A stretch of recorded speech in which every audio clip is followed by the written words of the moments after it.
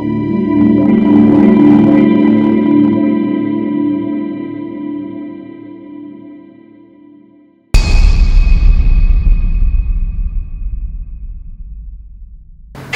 happening, family? It is your man, CRB Jr. here at Motown Mafia Podcast. Of course, the Big Boss Filmworks production. To my left is my brother and partner in crime, Big Lou. How you feeling, man? I'm good, man. Good. Let me see, man. Well, we'll retrack, but just we're in the Bahamas, first time, right? Beautiful visit, man. I mean, a lot of work done, a lot of sightseeing, a lot of friends made. The Bahamas was on point. That was truly the shit. Okay, so if you guys haven't checked out the content, it's pod 64. We shot it live in the Bahamas. We got a chance to catch up with a guy who we're really going to do some more chronicling, because the more we research this story, of course, we're talking about Basil Miller. He's the big whale out of the Bahamas that my dad was doing this. Shout out to Basil III, shout out to Basil Jr., shout out to the whole Miller family down there in the islands. The more we get into his story, the bigger the story gets, the more remarkable this man's life and times was. So, and the hospitality that they showed us down there was much appreciated. But so you guys are going to get a chance to see some really once never spoke about stuff in the Motown Mafia 2 remix, Motown Mafia Reloaded. We're getting the band back together again, so this will be directed by the world famous, critically acclaimed Alan Bradley, known to the public as Al Prophet. The prophetic one. The prophetic one. Yep. For real. So we're excited about that. So we were down in the Bahamas shooting some of that stuff, and we're down in South Florida. We caught up with Eddie Baby. Shout out to Eddie Baby. And you know, we're gonna bring in a lot more people for this project. It's gonna cover like the 80s when Pop and Eddie got out of jail, and all of the events from the 80s, and then actually going into the 90s. And I think we're gonna run it all the way as best we can. It's still in the early phases of production, and you know how this thing works. Yeah. You guys who don't know, the editing floor ends up with more stuff than the actual screen does. Absolutely. But we know it's going to be hot because the content matter is awesome, and we're going to bring in some of the other people from the family here in the D.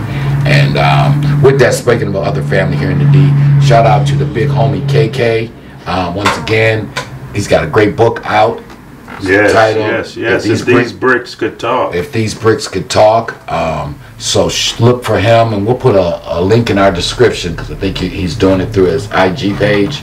Yeah. I'll put up a link by the time this airs on. And more people they'll definitely be participating with us on the pod, and maybe even in the Motown Mafia 2, Motown Mafia Reloaded. We had bumped into the homegirl Big 50 at the book fair last month, or actually, last month. It was last month. Last month. Her book out, A Hood Tale, Beyond BET with Big 50. You guys haven't checked her out on Chat Queens or any of the above, but we spoke to the sister. She'll be on the pod within the month. And about 2 months ago, we had bumped into Edie Boyd, the founder of the 50 Boys, the first guy who put Meech on. He really taught Meech and T. We caught up to him at Sting at Al's party. We'll be reaching out to him. So we got a lot of hot interviews and things coming up. And the cool thing about when you do these kind of things like we're doing with the doc is it gives a real good reason to get the family all back together again and bring some shine to the street history of Detroit, in a town like Detroit where street history and actual city history all get married together. Yeah, it's a rich history of crime in our city. So you got some conch fish? I had the conch fish, dude. Man. Oh, God, yeah. I couldn't have imagined it like that. I mean, I've seen it on TV, and to actually see it, and you guys will see some of the footage that I recorded and captured, but the Bahamas is bad, man. It was a good time. We're gonna have to go back down there because we're really, I think, of the opinion that Basil's story needs to be a full project. It's so much to it, and we're going to touch on a little bit more in this episode. And this is episode 65 of the Motown Mafia podcast. Again, a Big Boss Filmworks production. Please hit the like, share, and subscribe. I suspect we're going through some type of shadow banning and all, so I don't know what we've done to upset the good people, but we're going to keep it plugging along. So please, if you're out there, hit the like, share, and subscribe button. It really helps with the algorithm. And a big up to ABC, A Better Concept Studios, where we were filming Motown Mafia. We were filming some scenes and some interviews for Motown Mafia too. Big up to them. Big shout out to Karen. Yeah, the hospitality that the sisters. There's unseen rewards and pay that comes from doing the kind of work we do. And that was one of them. When you get a chance to do business with other black entrepreneurs.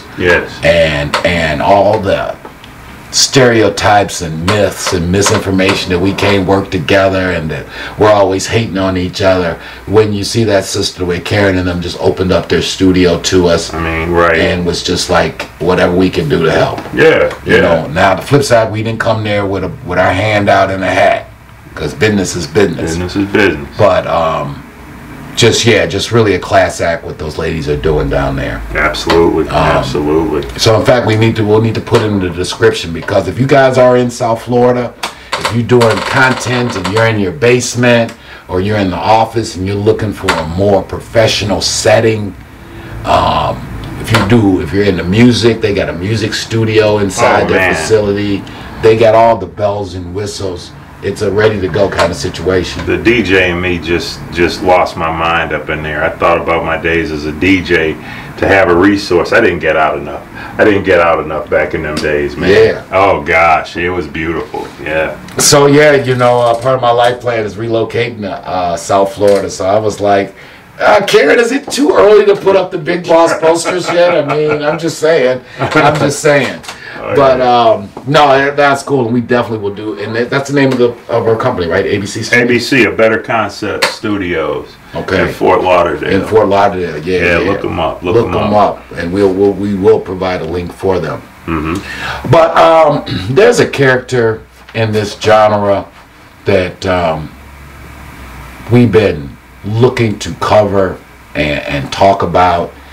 He's an absolute legend, and despite of some of our commenters who always say, why do we glorify certain figures, whether it's my dad or Eddie Jackson or Frank Matthews or any of these kind of people, we're not attempting to go, we're just attempting to chronicle people who have led some exceptional lives, regardless of what they did to get their money and their impacts on their community.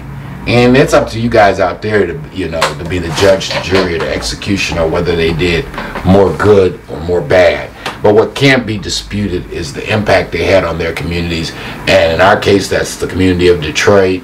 And in this guy's case, Harlem. And I don't think it's an understatement to say, I'm like, what's that feedback? Is that the radio over there or something? What do you hear? Anyway. Yeah. Not radios, no.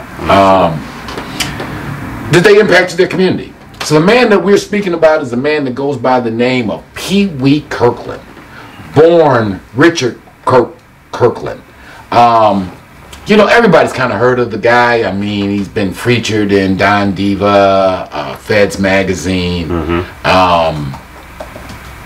Just an absolute legend. But there are a couple little anecdotes in this story, and his story is definitely not one that you can cover in one segment of a pod. So I'm throwing it out there for people who are into this kind of thing. If you're not familiar with this guy's character and his events, and just as a black man and as a black businessman that really likes to give credit when you see a brother with business acumen, regardless of whether he's on Wall Street or on the block, when you see that kind of business acumen, that it be pointed out. So Pee Wee Kirkland, according to him now, started his life of crime very early. 13, 14. Okay. Right? With the regular shit, still in bicycles, still in this, still in that. Very typical. Of course, we was talking about still the late remnants of Jim Crow and segregation, even in a place like New York City, right? Very quickly, unlike most hoodlums, which again shows young hoodlums, unlike most, he had a little bigger ambition. So he started going down to the jewelry district of New York, stealing jewelry. Okay. And the legend goes that on one of his snatch and grabs, and just let me be fair to it and just not make him out, because not only did he start stealing jewelry, it led to him actually becoming a de facto jeweler, because he as he was stealing so much jewelry, he took the time to actually learn about clarity and cuts of diamonds. Okay. So, because as anybody who's been out here in the world, you know, I've been there. I've been at the spot and people come with a ring that's worth $10,000, but they don't know whether it's real or fake. Okay. Guy working the door at the spot be like, man, I give you $20 for it. I don't even know if this shit is real.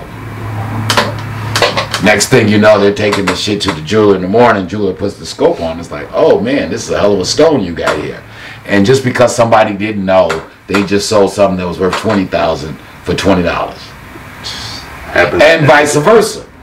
Somebody come and say, man, this ring worth $20,000. This is a bad piece. Look at how it's shining.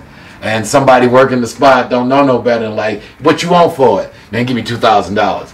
And then only to find out he just bought some crackerjack box jewelry that shit's costume, and it's worth, if it get anywhere near moisture, it's gonna turn green. Not only can you not take a shower in it, nigga, you better not run no water by it. And it's gonna but Mr. Pee Wee Kirkland did not suffer that fate, because he took the time to become an expert on jewelry, because he was an ascending jewelry thief, right? Mm-hmm. And as the legend goes, he made a big score, and this is, we're talking about this point in Pee Wee's criminal career is the mid 60s. Okay. So you're talking about over 50 some odd years ago. Mm-hmm. So that said, because supposedly he stole about $300,000 worth of jewelry. 300,000 1965-66 money. So I know sometimes audience, but there's a thing called inflation. That's why gas this year is $4 a gallon, and 3 years ago gas was $2.50 a gallon, right? Your same $5 only buy you half as much gas as it did just 2 years ago. Well, in Pee Wee's day, gas was 50 cents a gallon. Mm-hmm. See, money was worth a lot more. So when we do these kind of calculations, what we're saying is that $300,000 worth of jewelry that Pee Wee's got was in today's money like $3 million. $3 million, all right. Really a little bit more. Let's just say a 10 to 1. The money's worth 10 times more. Money was worth 10 times more back then than it's worth now. Correct. Right? So, him being, again, an enterprising young man who's learned his way around the streets a little bit, he knows some Italian gentlemen who they're going to be the fence. He takes the $300K worth of jewelry to the mob. The mob being the mob, like, okay, we'll buy it, but we ain't going to give you no bread. Okay. But you live up in Harlem, and already by this time, the Vietnam War influx of soldiers with drug problems was coming, and the beatnik hippies was already getting high, and Harlem was already starting to. And if you guys will follow the show on Epic, Godfather of Harlem, great show with Forrest Whitaker playing Bumpy Johnson. It depicts that era. So again, Pee Wee Kirkland did not start the heroin business in Harlem. That existed. He lived in that world, and he's a product of that environment. Long story short, though, he takes the money, he takes the jewelry to the mob. Mob checks it out. It's real. Which they agree on the number. 300,000 is the number they agree on. Thing is, the mob is like, well, we ain't gonna give you 300,000 in cash, but we'll give you 300,000 in work. You just take it back to Harlem, turn it into cash. Reminds me of a lot. You ever seen that movie? Lord of War? Lord of War, right? Diversify? Diversify, right? Absolutely. You guys know what we're talking about. There's a movie with a guy named Nicolas Cage who plays. It's a true character. Actually, he's the guy that they cover in Lord of War. The basketball player Brittany Griner, who was detained in Russia. Okay, yeah. The prisoner. That's him? That was his Russian counterpart. Oh. I show you how history goes full circle. That's who they traded her for, was his Russian counterpart. Whoa. But anyway, this character played by Nicolas Cage is a big-time arms dealer, and he goes to make this deal with these Colombian drug lords, and he brings all the guns they wanted, and he's like, okay, where's my money? And instead of giving them money, they give him a suitcase full of bricks of yay. And he's like, what am I supposed to do with this? And the Colombian's like, diversify. Like, this shit is money. Trust me. Take this shit Currency. And turn it into money, right? Yeah, definitely. Same kind of exact situation. So the mob tells Pee Wee, look, man, we're not giving you cash, but this work we got is A1. You're a smart kid. You take this product back, you'll figure it out. Okay. He takes the $300,000 worth of jive back to Harlem. Street legend has it he turned that into $900,000. Now again, that's $900,000 late 60s money. And he's like 16 years old. That's like $9 million today's money, right?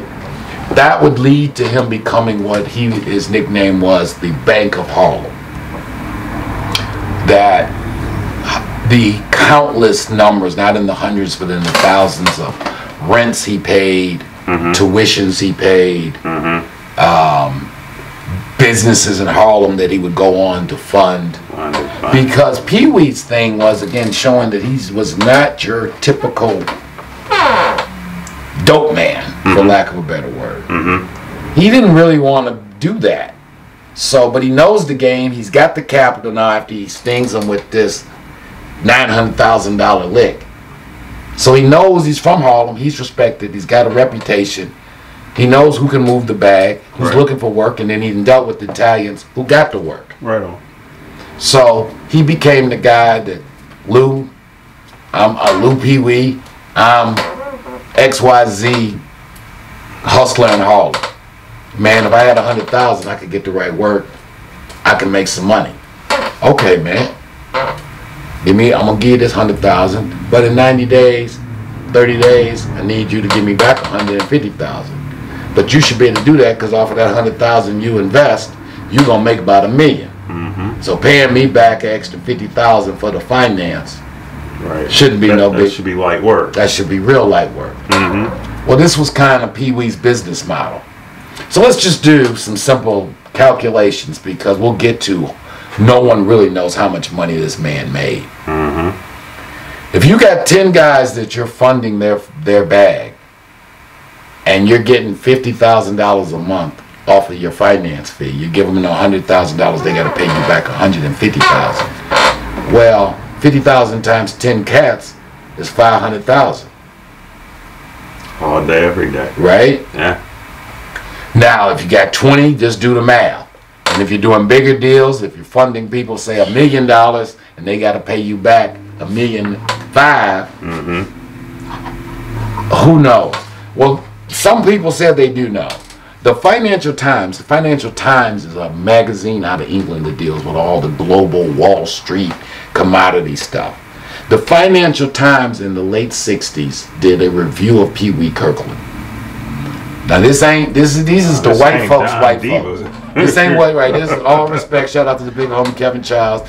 And this ain't what Don Diva say. Right. Shout out to the people at Feds and Anton and them. Right, exactly. This ain't what Feds say. This ain't what none of them say. This is what the white folks who in charge of the white folks say. The white folks in charge of the white folks at the Financial Times. And you got to know how much noise a man like this has to be making for a publication like the Financial Times even to know he exists. Right. I'm making some serious noise. Right. They don't cover hood stories. Right. The Financial Times said the man was worth $33 million in the late 60s. That's 33 million times 10 to 1 ratio again from that money back in the day. That's about 330 million. Right. Most all people who know of Pee Wee and were close to him say that 33 million is a light count. I believe that. Yeah. Very much like all of them, and I'm about to say this, and please don't put in the comment, don't compare Eddie Jackson to Pee Wee Kirkland. I'm not trying to compare Eddie Jackson to Pee Wee Kirkland. I'm just comparing two street legends that both I take to be true because they're documented. It was said that Pee Wee had over 100 cars, a mixture of Rolls Royces, Cadillacs, Lamborghinis, Jaguars at one time. And of course, those in Detroit know the legend of Eddie Jackson having 100 Cadillacs on the street at one time. It just makes you really think when I listen at the amount, that golden era, that late 60s, early 70s. It's unfortunate the amount of money that went through our community and what could have been done with it. But in fairness to all those guys, you know, Pee Wee, they ask him about that and about how much money he really had. He says, you know, when you got that much money, all you know is I got more money than I could ever spend. So why not give it to people who I can help? Why not give it to my friends? Why not give it to my families? Because I bought all the fur coats. I bought all the Rolls Royce. They talk about Pee Wee was 16 driving Corniche Rolls Royces in the 60s. We ain't talking about like what Eddie and Frank Mafia. He's 16 years old in the 60s. In Corniche Rolls Royces. Ooh. Dude. Different level kind of shit. It's different level. Yeah. And you were telling me that he had crossed paths with the infamous Frank Matthews. The infamous Frank Matthews and Frank Lucas. So right, he has two great stories about those guys. Okay. First, when they ask him in the interview, so please go online. We're not hating, go online. I went down the rabbit hole of really researching this guy. I had read the famed Fed magazine interview of him. And that was a great story. But then I went, there's all kind of stuff on YouTube about this guy. Right on. So the guy who's interviewing him in this one, I think is actually the Vice. I'm not sure if it's Vice or Vlad. One of them. Shout out to the homeboy Cavario and the work he's doing over there on Vlad too. Look forward to him being in town. I think he's going to be in town very soon. Oh, okay. Okay. Oh, definitely. We need to catch up. He might be in town now. Need to reach out to him. Anyway, he has a story about Frank Lucas, the guy, and he's keeping it real. He's like, well, you know, Frank Lucas was here and I was way up here, so I didn't really deal with. But someone related to him did cross paths with Frank Lucas and his Country Boys family organization. Okay. And I'm not throwing shade on him. That's what Frank Lucas's crew was known as. I remember that. The Country Boys. The Country Boys. And anyway, the friend of Pee Wee Kirkland's or family member of Pee Wee Kirkland's got into some financial difficulties, however, because people who are related to rich people still do silly shit. Lord knows that we can attest to it. And you always ask yourself, like, why didn't you just come to me for the money instead of doing that dumb shit? But people do that shit. Anyway, somebody close to Pee Wee had got into debt with Frank Lucas's people. Okay. And Frank Lucas's people scoop him up, and they about to, I guess, put hands and feet on him about this tab. Okay. Frank Lucas ends up on the scene and like, what's going down here? And his people explain to him, man, this nigga owe us money, and we about to show him that you can't owe us money. Okay. And the guy who's about to be assaulted say, you know I'm Pee Wee Kirkland's family. And when he says this, Frank Lucas looks at the rest of his crew and is like, hold on, man. Let that man go. Matter of fact, as the legend goes, Frank Lucas goes in his pocket, hands old boy a couple thousand, and tell me, you make sure you tell Pee Wee, there ain't no power. We didn't know that y'all was canned. Matter of fact, the hell with what you owe us. Here, you take a couple more thousand, and if you need some more help, because I don't want no problems. So that's just another anecdote to kind of the level of respect that Pee Wee Kirkland had. And then the other one I think that you're referring to is about Frank Matthews. Yeah. So as legend goes, Frank Matthews had gave another famous New York hustler, Leroy Nicky Barnes, some work. And Nicky owed him about $300,000.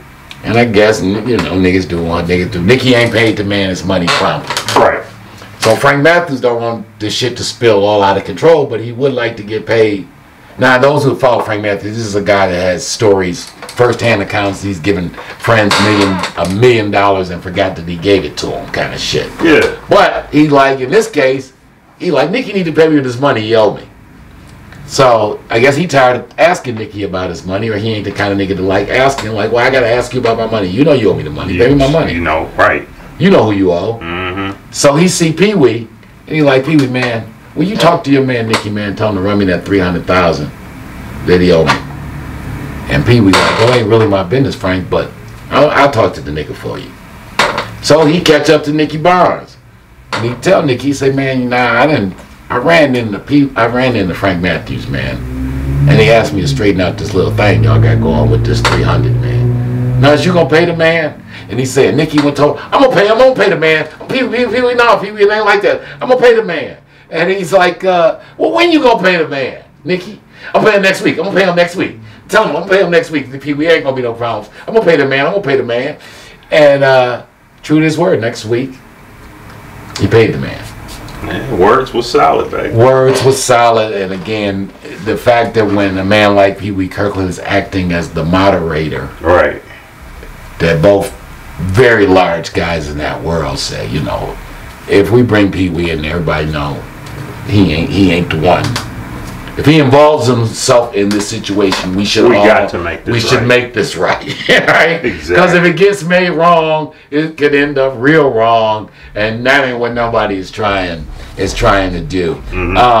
Of course, parallel to this, the guy is like supposedly one of the greatest basketball players ever to come out of New York, and anyone knows anything about New York, it's got a rich basketball history. Absolutely. Right? Absolutely. His feats at the Rucker basketball tournament, he's really one of the guys who put the Rucker tournament on the map. Mm-hmm. He didn't get a scholarship to a Division I school because he pulled up at the campus during a recruiting trip or something, like in a Rolls Royce, and the president of the school was like, I'm not giving this young black guy a scholarship, and he's driving Rolls Royce. So he ends up going to a Division III school, which he set all kind of records. He actually was drafted by the Chicago Bulls. They offered him a $40,000 contract. He turns it down because he's saying that would be a pay cut. Getting that work. All right. And it is in the interview that I saw, in fact, he says, you know, $40,000 to me at that time was gambling money. That wasn't no money. Now, again, this is coming from a guy who at 16 then already hit a $900,000 lick. Right. So now he's 18, 19, and somebody's offering him $40,000 to play basketball. Which is basically $500,000. Which still, you know, I mean, you never know what would happen, because people put him, say he was as good as a guy back in the day named Nate Tiny Archibald, was regarded as the best point guard in basketball at the time. And anyway, to fast forward, when Pee Wee ends up catching a case, he ends up catching this case like in the early 71, because he caught his case even before Frank Matthews' situation in New York, or Eddie Jackson's situation, or much later Nicky Barnes. So he catches his first case in 71, and they send him to Lewisburg. Okay, let me check this. All right. He's playing in the prison league in Lewisburg, right? He averages 100 points a game. Now you say this ain't pro ball or nothing, but anybody's ever been to jail, you know, there's a lot of talented basketball players in there. Mm-hmm. He's averaging 100 points a game in the prison league. Mm-hmm. Oh. Yeah. So yeah, the fact that no one, in fact, there's a Hall of Famer by the name of Connie Hawkins, who's another New Yorker, who played with everyone who played with him. There's like no doubt or dispute that he was not only good enough to go pro, but good enough to have been a great pro. But a victim of his circumstances, and if you listen to the man, I shouldn't even use the word victim, because he takes full accountability for what he did. Okay. The good, the bad, and the ugly. In fact, one of the reasons why he said that there's never been a real project that he's participated on about his life is that they don't want the good, the bad, and the ugly. They want either all the bad or they want all the good. And he's like, there was a lot of crying and suffering and heartache that comes in my story, along with all the over-the-top money and the chinchilla coats and the $200,000 Lynx coats and all of that kind of stuff. Yeah. But anyway, he ends up doing that. He does his time on his first case from 71, gets back out. The feds are all over him because they never get any of his vast wealth. They hit him again with a net worth income tax case, which is the same case they got Al Capone on. They could never get him on a drug conspiracy again or anything else, so they hit him with a net worth case. As the feds will do, threaten to put his mom in jail. He decided that before he let his mom do a day, he'd just take the cop. He does another 10. Comes home in like 87, 88. Sees that the game has changed. The world has changed and he's a different man. Anyway, he spent the last 20 years as a motivational speaker helping youth. Advising them to stay out of the game. The days of his day are gone and done. And that there's other ways to make a living and to live the good life. Sounds familiar. So, yes. And just a real story of redemption. Works with the school kids all over the country. Is recognized as a great motivational speaker and all of the above. One of the early street legends to really start getting shout outs, whether it's Pusha T or Young Dolph. Many people have referred to Pee Wee Kirkland in their lyrics. Oh, no question. No question. So yeah, man, family, guys are not familiar with him. Maybe some of the younger people out there, take the time if you like following and chronicling these kind of characters that impact on our community. Damn straight need to be talking about Pee Wee Kirkland. He's definitely on our short list as we go about networking and trying to do some of the things we're doing as we take the other part of our business, not the podcast part, but the movie business and documentary business to the next level. He's one of the kind of characters I'd love to really do something with. He's still living. You know, just a phenomenal story. So shout out to Pee Wee Kirkland and, big up, sir. And all of the above. You know, we got a couple of commenters in the live here. We got Willie Trust in God Stevenson's big up. Did not forget you. He wants to know when is the next event that we are having in Detroit or being a part of. The next event.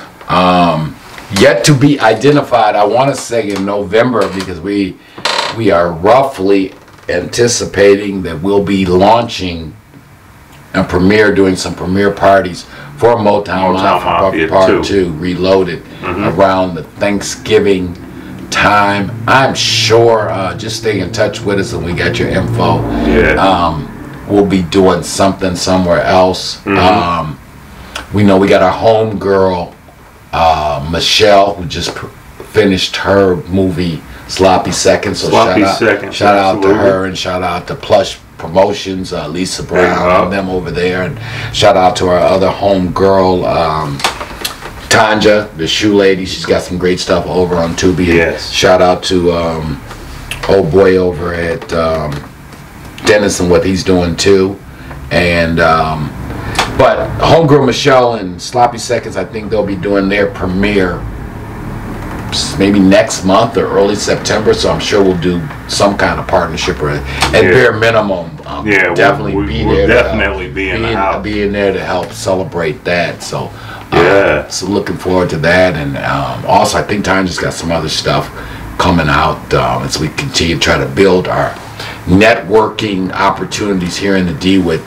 these. We got some brothers and sisters here in the D that are doing some phenomenal things with the movie industry. Right. I think for real that one day, 20 years from now, they're gonna be writing what these people in Detroit are doing now. They're gonna be writing in business books and in film study classes some of the techniques that they've used to be able to work within budgets and get stories about our community out into the world. Yes. So the answer to that, my brother, is we don't have an exact date of the next thing, but stay tuned. And again, I know we'll be at Sloppy Seconds premiere, and some of our other people in our network got some movie premieres coming up. But no doubt, come November, tentatively now, we'll be doing some early before it goes to the streaming platforms.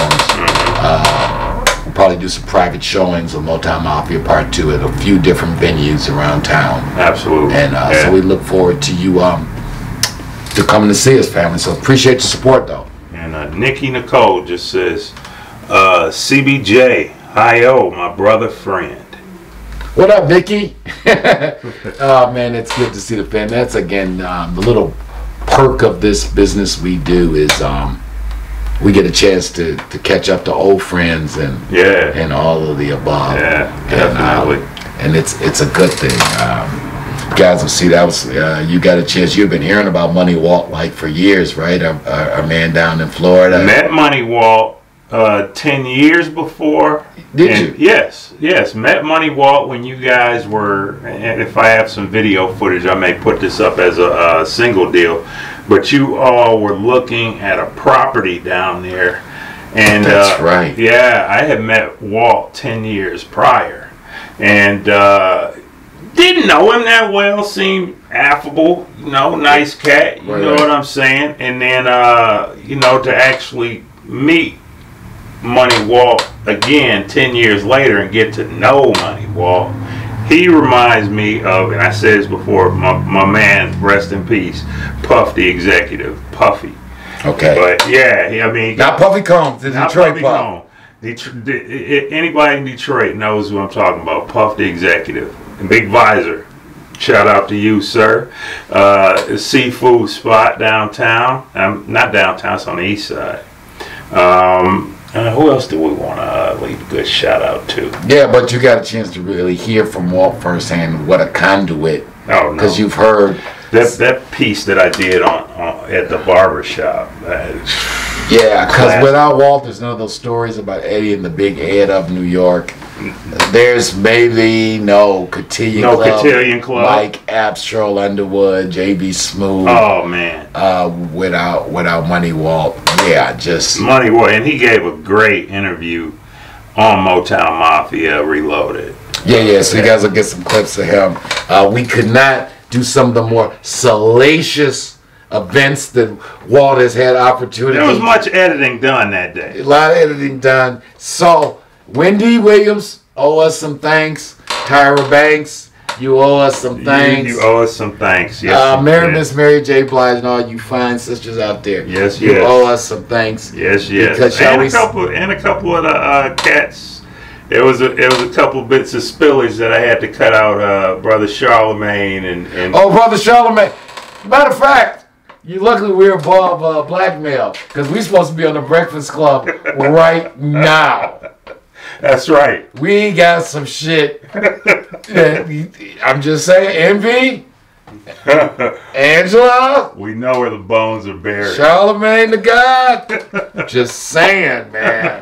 And I know we was all young at one time when we young. We'd be doing shit. Mariah. Mariah. Actually, that's on my band because Mariah was, we thought we was too important to talk to Mariah. Right. I was so wrong.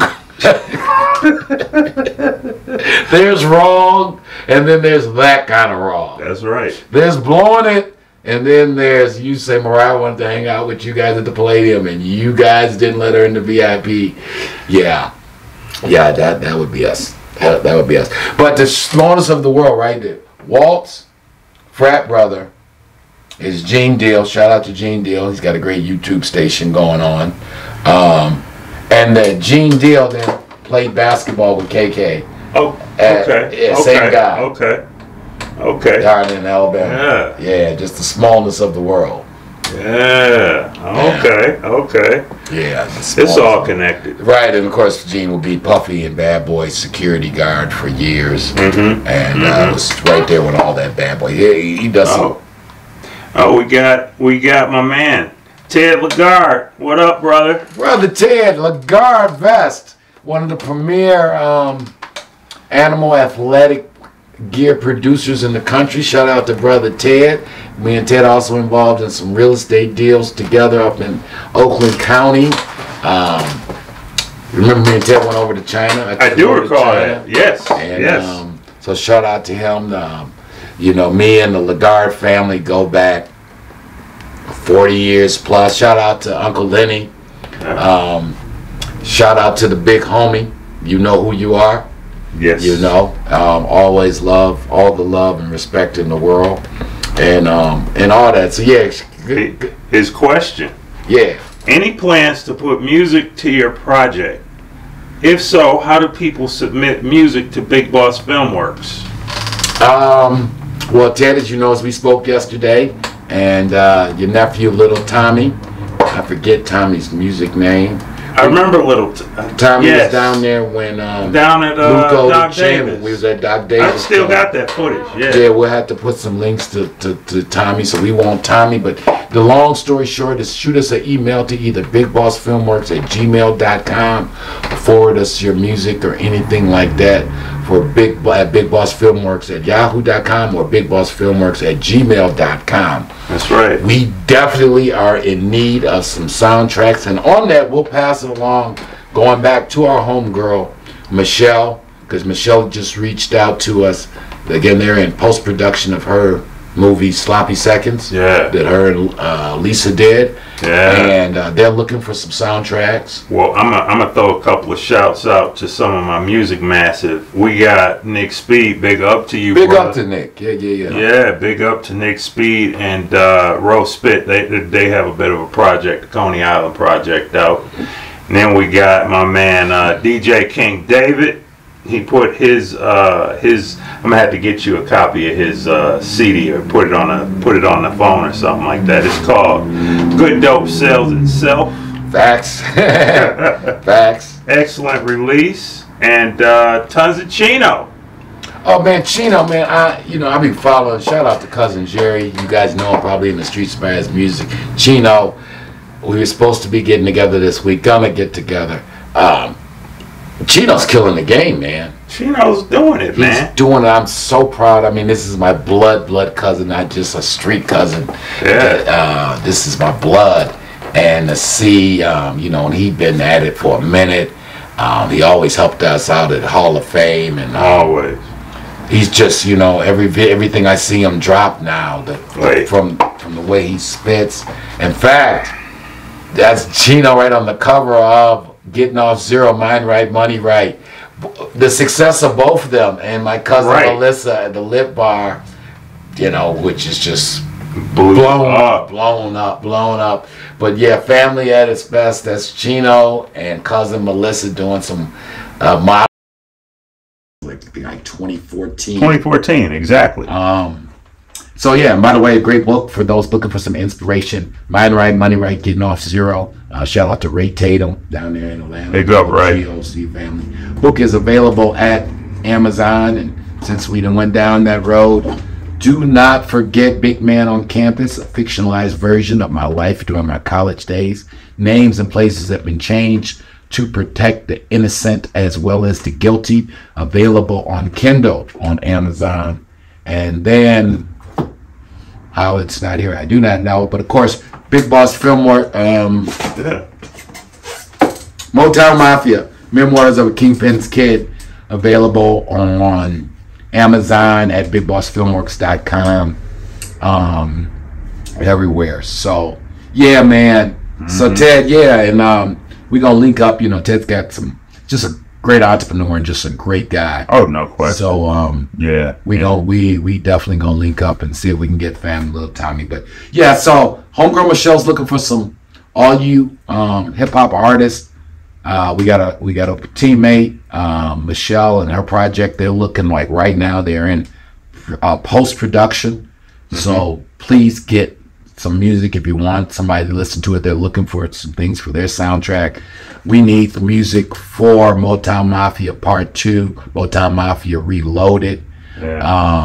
We got script work being done, one script in the can, another script that when completed process, right? It will probably end up going to screen before for a bunch of reasons that we're not going to go into right now. But it definitely it's like I can link this part. It's an up-to-date version of this. So again, it will be a movie based on a true story. It'll be dramatized, obviously, but definitely the events and characters that will be featured in it, it's real. It's a real story. And so that's two things for sure. We're going to need a movie for our first motion picture release, and we're going to need music for the doc coming up. Correct.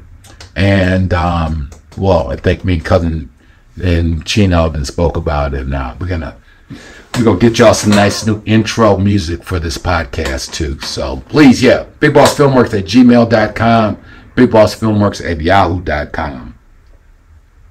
Yeah, man. Yeah. Oh, one more shout out to my man, Billy. The Glass Block Express. My man Billy, met him not too long ago over down in Detroit, and he's a big fan of the show. Just wanted to send a big shout out to him. All right, definitely Billy. Yeah, Billy knew about Petey Weestraw and Buck and that whole crew, and everybody thought he was Mike Epps. Yeah. Look, he do look like Mike Epps. Yeah, he do. Yeah, he do. And so the thing is to go back, and we're not going to go into it now because we're going to cover a lot other than the man that we went down to the Bahamas to get with his family. Yeah. Basil Miller. When I was watching the Pee Wee Kirkland stuff and the fact that the Financial Times covered him, and it made me think about when we came across that article that we got about former Secretary of State in the early 70s, Henry Kissinger, was involved in this whale situation down in the Bahamas, Basil Miller. So it basically was a kidnapping. Is what they did. That's right. And I had heard the legend through Pops, because of course my father and Basil would meet, which would lead to them working together. And this was of course right at the time where I started working for Pops, which is the story that we're going to unpack in Motown Mafia Part 2, Motown Mafia Reloaded. But we came across an article describing how in 1974 Basil had been indicted and had fled. Okay. He moved himself and his family to Jamaica when his legal problems initially began. And he was such a whale. Again, the Secretary of State normally does not know what Negroes are doing in the game. Yeah. You got to get way up on the food chain for the Secretary of State of the United States to know your name. That's right. But Basil was such a big shot that when the U.S. State Department and the U.S. Secretary of State, Henry Kissinger was actually still living. He's 100 years old. Henry Kissinger still alive. He just turned 100 a couple weeks ago. Wow. Yeah. Okay. Yeah. Henry Kissinger sent the U.S. drug enforcement agencies down to Jamaica to get him back to the U.S. courts to stand charges. So when they get there, they basically try to arrest him. Mm-hmm. And again, some parts we're going to really save for the doc. But basically, they tried to arrest him. Believe it or not, the government officials lied to the Jamaican officials and to Basil, saying, we're really here representing the Bahamian government. We're not going to take you back to America. We need you to go back to the Bahamas. We're going to sort out our problems with you in the Bahamas. Right. Right? So Basil, suspecting that these people speak with forked tongue in the line, he says, okay, well, I'll charter my own plane for me and my family back to the Bahamas, but I'm not getting on a plane with you guys. Right. And they play through their little charade. So he thinks he's going to the airport. Again, it seems like it was like a car convoy, so he thinks he's going to the airport to get on his own private chartered plane back to the Bahamas. They got their own plane waiting at the airport. When they're at the airport, according to the article, there's a big commotion because he realizes that they're about to pull the double cross and they're about to try to get him on their plane and get him back to the States. Mm-hmm. There's a commotion at the airport. The Jamaican authorities are like, hold on, what are you Americans down here trying to do? And it's straight out of Hollywood. And basically they just bum rush him, get him through Jamaican security, get him on a plane. Next thing, he's in Miami being arraigned. And they drugged him, right? Yeah. Okay. Yeah. They hit him with somebody. I guess despite of that, he realized And again, I don't want to go into too much of it because I want to say something that, for the doc. Yeah. But yeah, just the fact that the Secretary of State of the United States would be so aware of this guy's activities and at the level he was operating, that he would get involved, just gives you guys a clue. Because let me say that who was Secretary of State during Big Meech's time? Either Condoleezza Rice or Colin Powell. I assure you, Condoleezza Rice or Colin Powell did not know who Big Meech was. I would say your money's safe there. Okay, so that's telling you the kind of level. Kissinger was president when was Secretary of State when Eddie Jackson was at his height. Yeah. I do not think that Henry Kissinger knew who Eddie Jackson was. No. Henry Kissinger was Secretary of State when Frank Matthews was at his height. I don't think Henry Kissinger knew who. No. Right? No. Because to give you an example of that, Jimmy Carter, which leads to Nicky Barnes' demise, Jimmy Carter and the Carter administration didn't know who Nicky Barnes was. Are we good on all the cameras? Let me check. Yeah. Until he does that infamous New Yorker magazine cover shot, and where the famed caption is "Mr. Untouchable." And unfortunately for Nicky, President Carter read the article and went then to the Justice Department and said, "You guys know who this Leroy Barnes is, that guy, heroin dealer in Harlem?" And of course the Justice Department knew who Nicky was, and who Frank Matthews was, and who Eddie Jackson, all those guys were. But the President and Secretary of State, those kind of people, it don't make it that high up the food chain. These niggas out in the street moving that bag, getting all kind of work, right?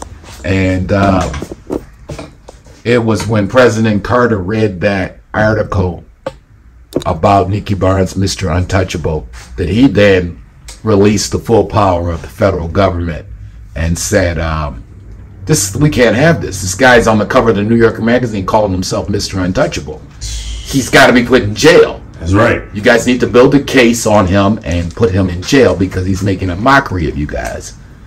And so Henry Kissinger didn't know who Eddie Jackson was. Henry Kissinger didn't know who Frank Matthews was. Henry Kissinger didn't know who Nicky Barnes was. But Henry Kissinger knew who Basil Miller was. Yeah, he had some serious international ties too. And yeah, man. Not to get too deep into it. But. Yeah, but no, he was. He truly was a big fella. No question. And I guess it's best that I didn't know when I was down there meeting him that I knew. I mean, I knew he was that guy. Right. I mean, I just did. And I don't even know what Pops knew because, again, back in the joke was we were both locked up in Atlanta. The only black guys the Italians talked to basically were Basil and my pop. Right. And it was obviously this guy from the islands was that familiar with the Gambino crime family and that the upper echelons of American organized crime knew who this man was. But no, by the time 74 comes, and of course you guys are really gonna enjoy that in Motown Mafia Reloaded, because the parallel timelines that as the Eddie Jackson organization was beginning to ascend and dominate Detroit, there was another story going on down in the Bahamas with this guy Basil Miller that was doing some things in this game or the world or the underworld that were really next level. And then as the smallness of the world, that Bahamas situation and the Detroit situation get married in the mid 80s and late 80s when Pops gets out of jail and Basil gets out of jail after meeting up in Atlanta, and the smallness of the world. And of course, it's when I have my problems with the DEA going to see Basil that I no longer can go to the islands, which leads Basil tells me to go to New York in the future because he's got some bankers in New York If you guys go back in the archives, we got a lot of footage when we talking about the money laundering. It was because we were dealing with a guy at this level, and we would have to get him his bread, but he was dealing with all kind of bankers and stockbrokers, just shit that we don't be doing back here at home on the block. And he took a liking to me, and he said, I still want you to get me my money, but you can't come back to the Bahamas because you just got pulled off the plane by the DEA and you're compromised now. And then, of course, that's what led me going to New York, and that's how I ended up meeting Money Walt. And Brother Jimmy at Columbia was there, and just life full circle, man. Life full circle. But yeah, that really blew my mind. We got a lot of tidbits that we didn't know about. That situation in the Bahamas. It's some stuff we really can't divulge right now. My head is still in my lap over that. Like, you're just like, world small, but I'm teasing. Yeah, well, let's do it again one day. Yeah, buddy. Let's do it again one day. And last little thing, I was wearing a T-shirt the other day. Okay. About Hustler. They said oh, Hustler. Man, yeah. All right, we'll take a picture of it so you guys can do it. And anyway, in this T-shirt I was wearing, just a very nice T-shirt, which comes from our sponsor. Shout out to Vano and Vano's Apparel, located on Davison between Dexter and Linwood. Vano's Apparel, one of Detroit's premier boutique for men and women. Shout out to the home team. Just talked to Vano yesterday. So yeah, if you guys, and he's got his place Blazing Hookah. Blazing Hookah. All your hookah needs. Great place to rent out also for a small party. Right there on Davison. Great guy, great family. Shout out to Kayla. Shout out to Bow Wow. Shout out to the whole Vano's team over there. So I got that shirt, that Hustler's T-shirt from Vano. And it's just a shirt and it just says Hustler, and then it has some attributes to being a hustler, and energetic, strategic thinking, self-starter, highly motivated, those kind of things, right? But what it did not say was anything to do with crime. That's right. And it just made us have a conversation off camera that somehow lately or recently the term hustler became associated with criminality. And I get where the term gangster and criminality go together, right? That's right, yeah. Gangland activity, gangster. Right. But, just in my thought, all gangsters are not hustlers. And definitely most hustlers are not gangsters. That's right. Most people I think are hustlers don't even involve themselves in narcotics or criminality of any form. Right. Hustler's the guy who cut your hair on Monday, fix your toilet on Wednesday, cut your grass on Friday. That's right. Right? And does barbecue. And then you can call on Thursday for a plate. That's right. He a hustler. He get in where he fit in. There's no job too big, no job too small. That's right. When you call, he is that network, or she is that networking woman. You can call her about anything. You need a bundle of hair, call her. You need your hair did, call her. Yeah. You know what I mean? She might have a vacuum and cleaning equipment in her back. She come to your house and clean your car. Then she also can clean your house. There you go. Then she can also make you a plate. Yeah, she might have an ounce of weed too if you need that too. You know what I'm saying? Yeah, a couple pills if you. Buy a couple pills if that's how you feel it. Right. It don't matter. You know what I mean? She do what she need to do. She do what she need to do to make it happen, and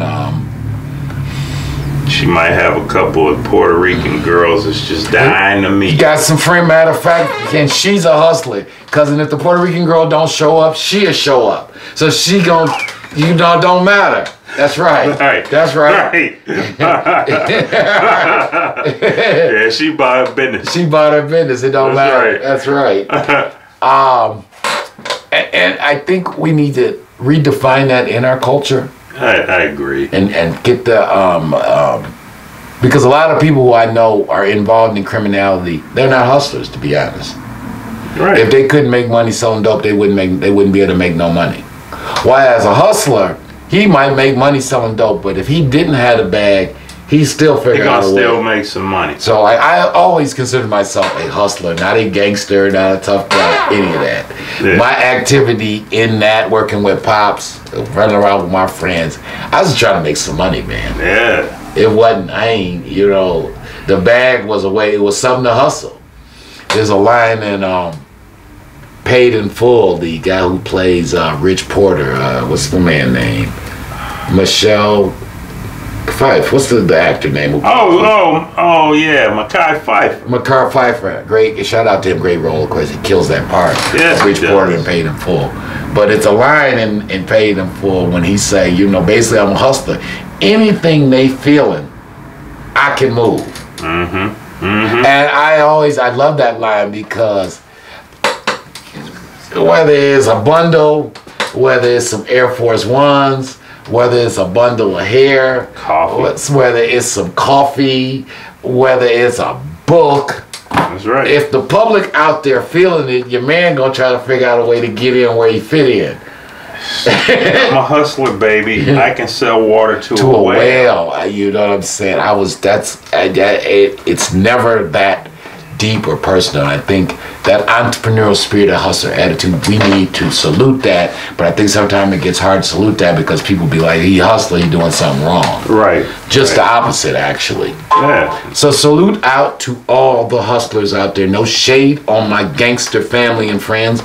Got plenty of them too. Sometimes if hustlers are doing it, you have to delve into the gangster world. But those are two different worlds. The hustler world, and the gangster world are two different worlds. And the smart hustlers really try to spend as little time in the gangster world as necessary. That's right. But they all got roles. Everybody got a role to play. And if you a gangster, you really prefer dealing with hustlers than dealing with other gangsters. Because the hustler's motive is pure. He want bread. That's right. Gangsters come with a whole lot of extra shit. They can bring a lot of extra shit to the game, man. The hustler, he want his bread. He don't want to bother you. He don't want to hurt you. He don't want to get hurt. He just want his bread. He want to keep it moving. The gangsters, man, he don't want to pay. He want to take it from you. It just be a lot with gangsters, man. That reminds me of that. I can't remember which movie it was, but it was a film.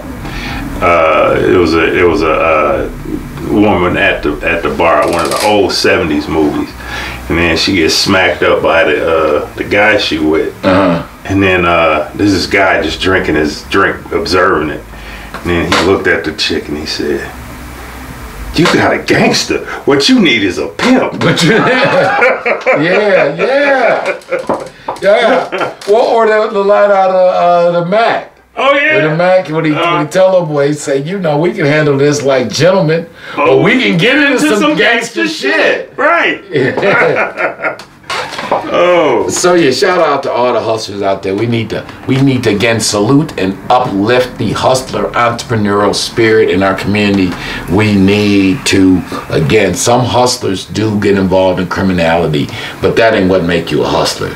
Breaking the law. No. It's an attitude. No. It's a willing to do what needs to be done. It's that attitude that no dollar too big or no dollar too small, because my job as a hustler is to get them dollars. That's right, making $1 out of 15 cents. For real and all that. So good show. I guess you still got a little bit of your Caribbean glow. Hey man. Tell you, I can't wait to get back down that way, man. Yeah, we got to. I mean, it's gonna and it's so much more to film down there. Oh man, and just it had been 30 years plus since I've been down there. Yeah, and the life is, God is good. The ability to take Miss Miller out to lunch, and I was reminiscent in my early 20s, when I would go down there, I'd stay at her house, and she was a classy, warm, hospitable woman. Very much so. And she's a classy, warm, hospitable woman now. Absolutely. And those small, again, little perks of this work we do, that because if you'd have told me 15 years ago, if you'd have told me in 2011, or when we started this, or 2010 or 09, that man, in 2023, you and Lou, when we talking about we're gonna make a movie in your grandma's den, if you'd have said, yeah, and you know, in this journey y'all gonna end up back down in the Bahamas and you're gonna be with Basil's grandson and you're gonna be taking Basil's wife to lunch, right?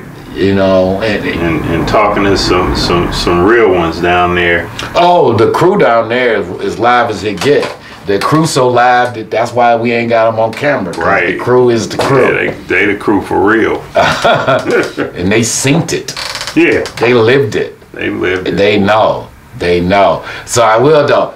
Classic line what my man gave down there. Oh God, we gotta make a t-shirt. My man, we kicking it with brother-in-law. And brother-in-law just kicking his game and he said, you know, we had to tell him. We don't take losses, we take lives. He's gangster. Oh, true. He's a gangster that hustle. True. Homies say we don't take losses, we take lives. And he did put us up on an excellent documentary. If any of you have, because it's very similarly situated. Absolutely, it's called On the Wings of Men, and you can check that out on Amazon Prime. Please check it out if you can, On the Wings of Men, because it'll really set you up and give you some understanding of where we're going with this thing and with some of the stuff that we're going to be covering in Motown Mafia Reloaded. So for sure. So it's good to be back at it, man. Episode 65. The grind 65, man. The grind continues. We have to think of something big to do when we hit the 100 mark. Oh, wait. The channel continues to grow. So again, appreciate all you guys' love and support out there. Shout out to the whole team.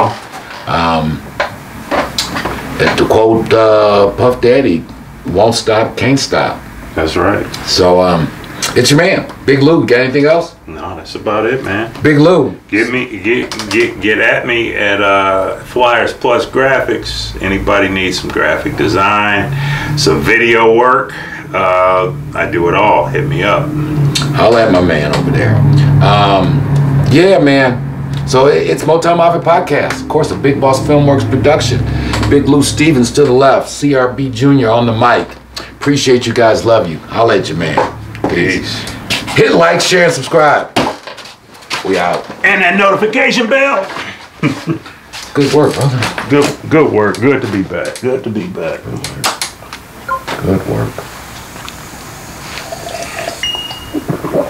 Good